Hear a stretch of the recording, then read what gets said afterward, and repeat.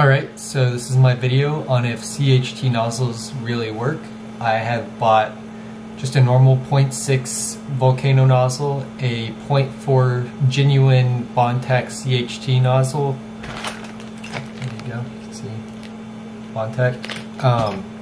And then I also bought two knockoff CHT volcano nozzles that are 0.6 millimeters off AliExpress, and I tested all of them out to see with different materials to see which one performs the best. Alright, so before I actually start testing, I want to do a full disclaimer that I actually won't show testing for the knockoff CHT nozzle in this video, and that is because I saw zero difference between that and the normal nozzle with the same diameter.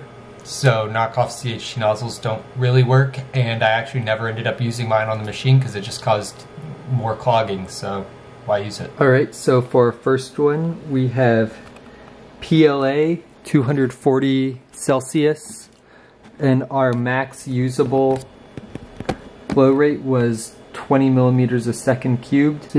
So it starts dipping off about here, so this is where I put our max flow rate. 20 millimeters a second cubed. You can see it failed right up here. Other than that, it looks pretty normal, consistent extrusion. Alright, this is CHT at all the same settings. So you can see, again, the same usable, like 100% flow rate at 20.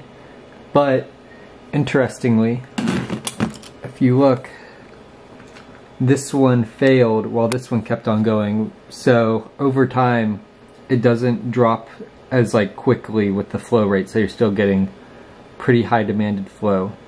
So one thing we could do is bump up the temperatures and see if that increases our flow rate. Alright, so this is PLA at 275, not CHT, and there was no visible increase in flow over 240, so there's no real reason to switch if you have a non-CHT nozzle. Alright, so this is PLA at 275 with the CHT, and it actually had an increased flow rate of 25 millimeters a second cubed over 20 like the other. Here's them next to each other. Same thing with those able to stack taller, though there's something interesting about this one. Alright, so what's interesting about this one is that if we go get light on it, go to the back, so open, look at that. It's got these weird bubbles in the extrusion, and I'm not really sure why that's happening. It didn't happen with the non-CHT. This filament is dried, and I printed all the models in the same day within a couple hours of each other, so that's not moisture or anything. So it's just a weird CHT artifact, and this is on the genuine Bondtech CHT. Alright, so now that we covered PLA, let's go and test ABS with the Bondtech and normal nozzle and see what the flow rate difference is. Alright, so this is my normal nozzle. It prints at 275.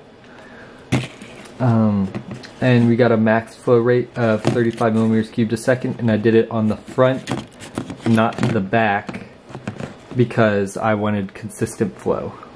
So, pretty normal, and it's higher than PLA. So if you're trying to print fast, ABS seems to be the way. Alright, here's the same one except sliced for the CHT. And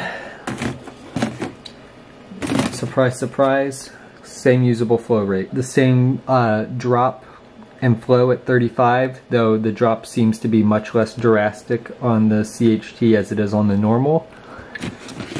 So the way I see it, there's no real advantage of using a CHT over a normal nozzle unless you're expecting under extrusion.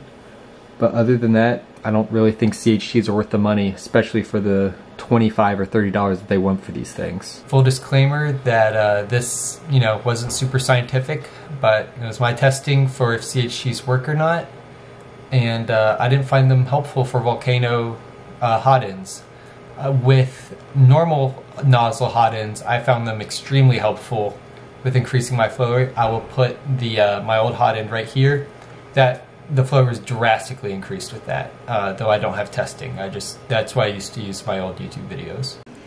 Alright, so this is my explanation or theory on why CHT works with normal sized nozzles but not really volcano. So as you can see in my heat view that I made, the filament benefits from having more surface area to heat evenly on, giving you more like consistent heat through at higher flow rates and fully heating the filament. While with volcano nozzles, that longer melt zone gives the filament an opportunity to melt all the way through, even in a normal sized nozzle, so it doesn't benefit from the quicker heating of CHT. And because of the filament's like specific heat capacity or how quickly it can absorb heat, it's limited by the distance or the length that it has to heat, not the like surface area anymore. Anyways, that's my theory. Thank you for watching and have a great day.